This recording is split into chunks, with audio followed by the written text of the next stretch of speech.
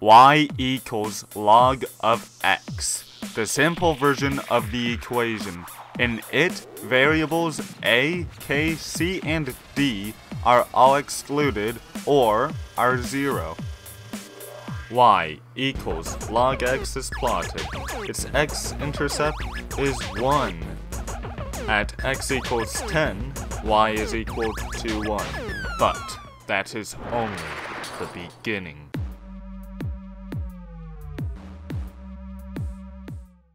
Now?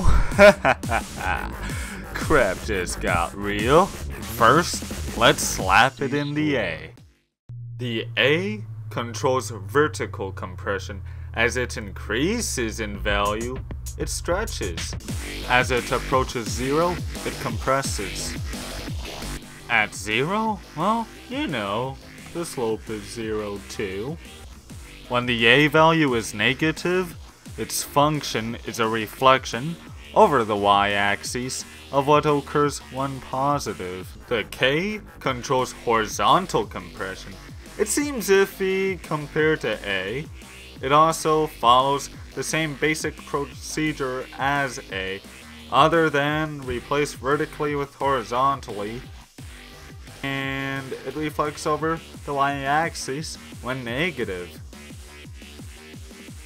Oh, but when she's 0, she's invisible.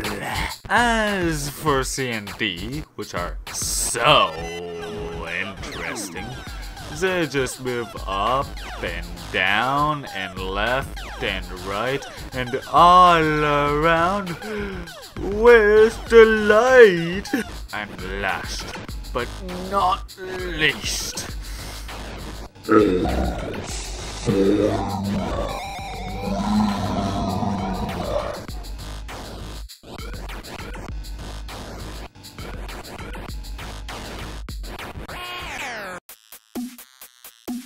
just an example. In this logger, bear with me, rhythmic function, the A value means it's vertically stretched by a factor of 2. The K value means it's horizontally stretched by a factor of 3. The C value means it's shifted to the right by 5. And finally, the D value means it's shifted upward by 4.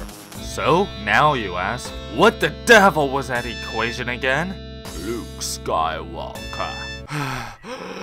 Here is your answer.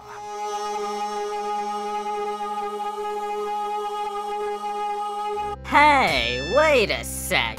You say? Alright, what do you need? I reply. What about stretches horizontally and vertically for A and K? Yes, here's the thing. Stretches occur when the A or K value is between 0 and 1.